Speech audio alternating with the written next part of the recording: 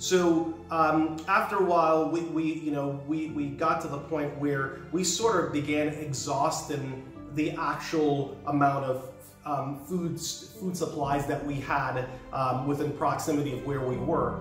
And so there was another place that the old timers went to plan foods, and this was their main area that they farmed, and it was called Sandy Gully.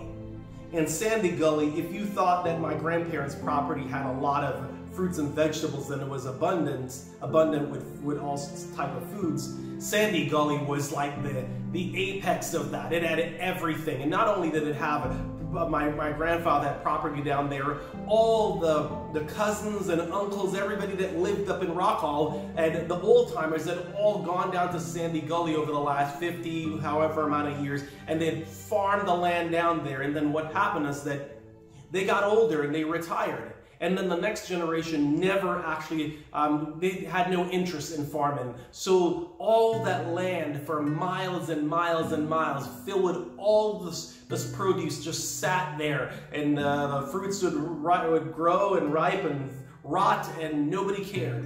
So we decided, well, let's go down to Sandy Gully. And so we actually, and Sandy Gully's not that close. And so, it was pretty several miles away, not just like 5 miles away, it's like 20 miles away.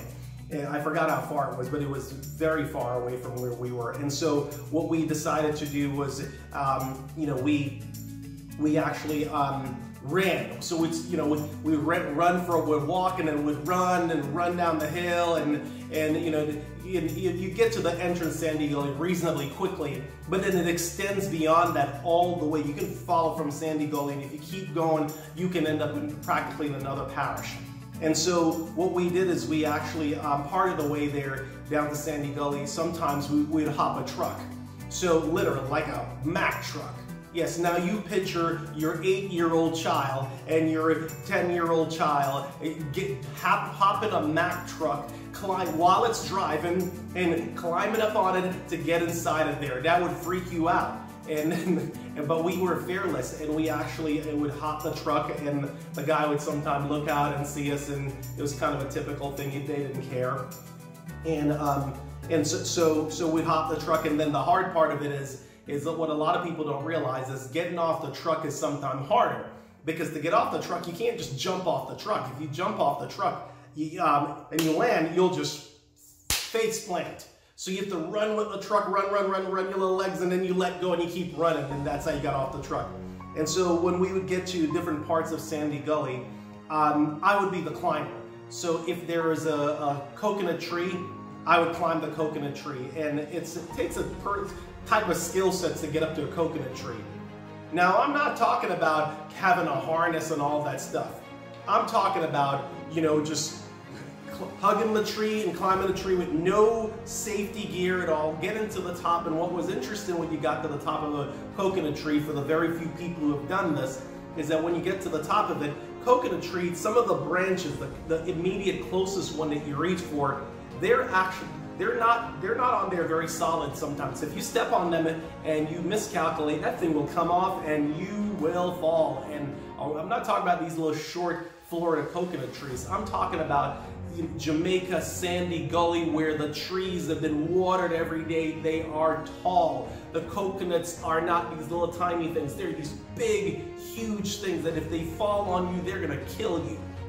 And so, I have to climb up there and I have to nimbly get beyond those kind of rotted branches that's going to come off. And then when you get it into the top up there and you're sitting on the top of the coconut tree, there are usually bees in there, which means that you can get stung, which would be terrible, because where are you going to go? You're literally just sitting in the top of a tree where there's nowhere to go other than death.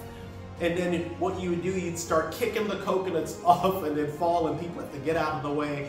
And then you climb down the tree. We have no machetes, no instruments of any kind. So we have to take the coconut and break them on a rock and break them open and husk them open. And then that's how we would drink from that. And it's sort of like crazy how it was Lord of the Flies a little bit in some sense. And we were we were out there and, like, you know, we would climb a mango tree and sit in the mango tree, or if, you know, if we're gonna eat a banana, we would not go to the store to buy a banana. We'd see a banana ripe on the tree and we'd run. It's like a race to get to the banana tree, and we'd slide down the gully on our butts and then jump because it was kind of at an angle. So we'd go down, kind of grab the banana tree and go down, and by the time the banana tree was down, we were already on and we were eating already. So Sandy Gully was that kind of a place, and we went there quite a lot over that timeline there. And it was just a very, very interesting time. And I'd like to tell you a lot more about that in our next episode. I'm going to break this up in maybe 2 or 3 episodes about it.